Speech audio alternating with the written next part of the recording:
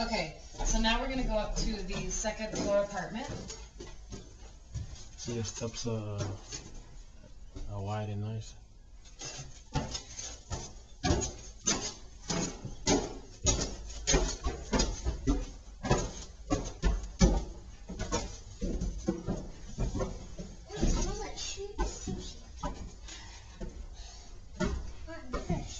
Okay, so this will be the entrance to the second floor apartment. It's 2 bedrooms, 1 bathroom, living room, open living room, kitchen. So come on in. So we'll come in here. And this will be the kitchen over here in this area. And then an open, living room.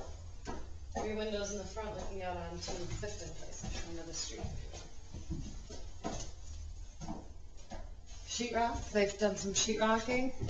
All the inset lights are in, so it's coming together down here. It's great.